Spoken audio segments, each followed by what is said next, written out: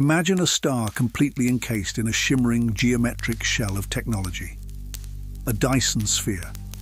This ultimate megastructure captures every single photon of energy a star emits, providing enough power to fuel a civilization for millions of years. But to understand this cosmic giant, we have to look at the ladder of progress.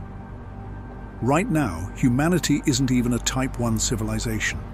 We are a Type 0, still relying on dead plants and ancient sunlight trapped in the Earth. A Type 1 civilization has mastered its home planet, harnessing all the energy Earth has to offer.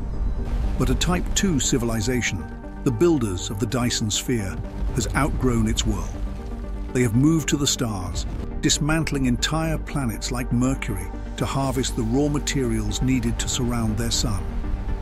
While a solid shell is the classic image, physicists believe a Dyson swarm of trillions of independent solar satellites is more realistic. These mirrors would beam energy back to a central hub, creating a glittering web of power.